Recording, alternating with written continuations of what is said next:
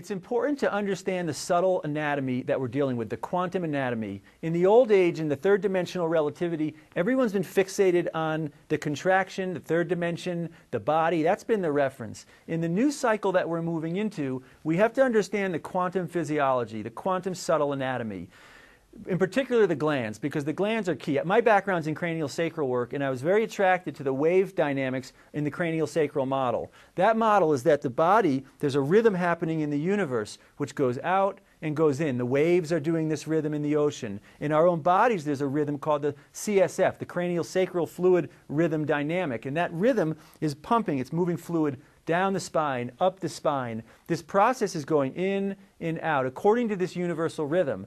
What is more important, because I was very drawn to osteopathy, but what to me is more significant is the endocrine system, because the glands govern the situation of the cranial system. So the process that we do really aims to first unwind the glands, because the glands are holding this sort of entrainment pattern, and if we unwind the glands to be in a relaxed and sort of neutral state, the body and the cells can open up and expand. Literally, your cells are reflecting what's happening in your glands. And a huge percent of people on this planet are driven by their adrenal glands.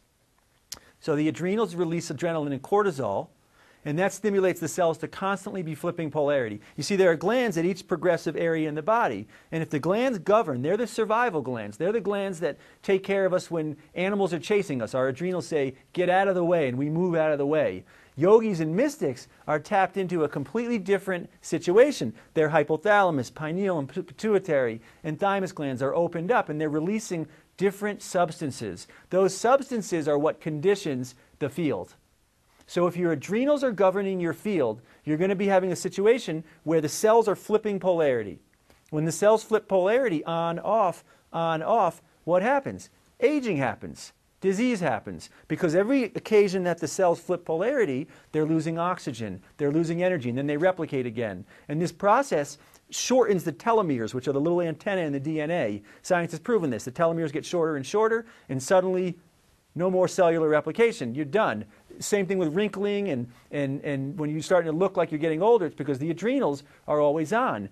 If you unwind the adrenals first, allow the thymus gland, which is the anti-aging, and the heart chakra gland to open up. That releases different substances, and every cell in your body is then conditioned by that gland. So the goal of the protocol is to shift the endocrine glandular situation. As the glandular situation shifts, the cranial system opens up and expands. Important thing to understand, because we work with a lot of cranial folks and osteopathic folks, and this is very different. Our cranial view is very different than traditional cranial sacral. We're not working the rhythm.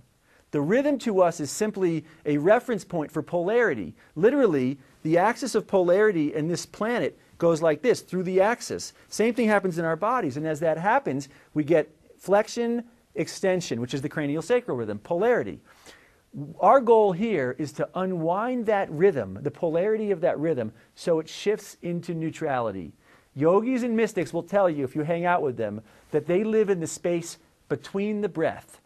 They live in this very subtle space. And if you watch a baby, you'll see the same thing.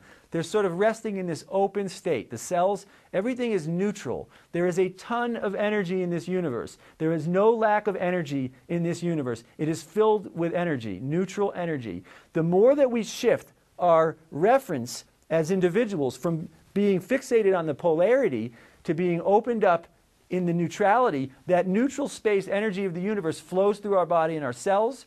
It activates regeneration and rejuvenation. It opens up our field, expands our field, and activates glands and coherence. Coherence is the name of the game.